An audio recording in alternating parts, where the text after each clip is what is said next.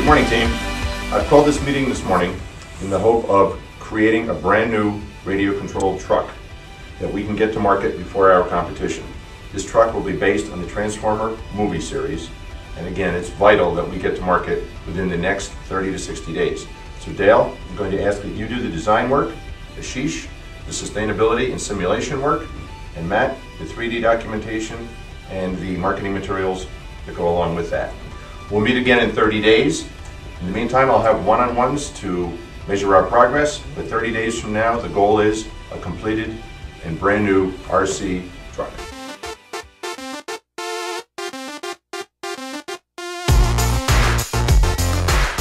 To start working on my model, I'm going to check out the files from Enterprise. Here's my initial design. I'm going to roll down the feature tree so you can see. Adding some surfacing. We'll add a loft here, then we'll add some surfacing.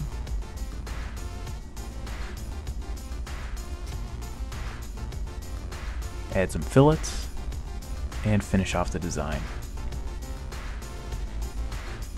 Now we need to assemble my rear suspension and get these files checked in to Enterprise so I can notify Matt and Ashish that my initial design has been completed.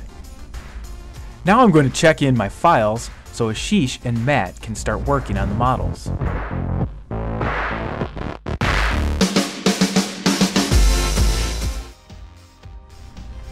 For design validation using simulation, we have performed a dynamic analysis. Required operating conditions are applied, and the fluctuating loads the suspension arms are subjected to are also applied when the vehicle is in motion. Let's take a look at the results. We observe that the suspension arms are over-designed. Let's recommend Dale to remove some material to save cost.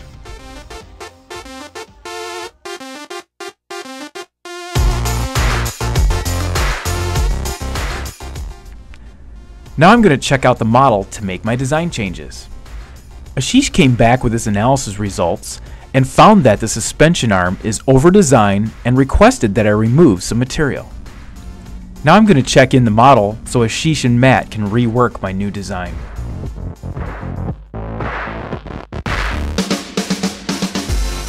Now that Dale has removed some material, let's take a look at the results. We observe that we not only have a new improved design, but also at a reduced cost.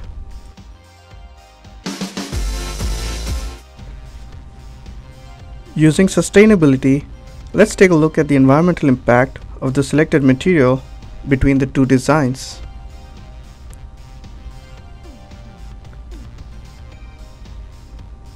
We observe that the new improved design has reduced carbon footprint, helping us to make more eco-friendly product.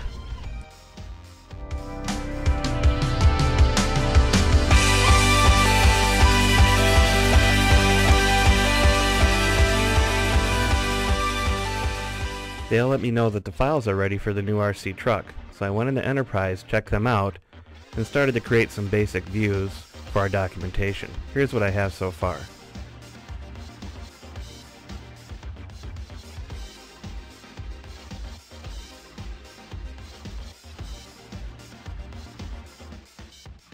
I started working on putting our views together for our new manual. Enterprise notified me that there was a change to one of the parts in the rear assembly. Because Dale made a change to one of the files, I'll use 3D via Composer to update that part in my view. The change gets updated in all my views. This is going to save me a lot of time and rework. Marketing wants me to focus on assembly instructions for the transmission. They also wanted to have interactive 3D content so consumers can get step-by-step instructions on how the transmission is put together. Here's what I created.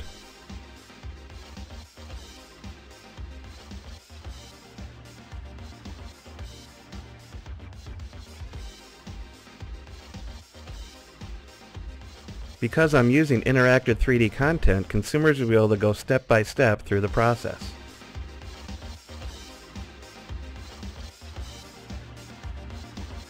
I use 3D via Composer to create all our marketing materials for the RC truck along with PDF files and interactive parts lists for the website. Marketing also wanted me to create interactive 3D content for our new online assembly guide, and when Dale made changes to his file, I was able to quickly update all my content without having costly rework. Once I save my file, I'll be sure to check it back into our Enterprise Vault.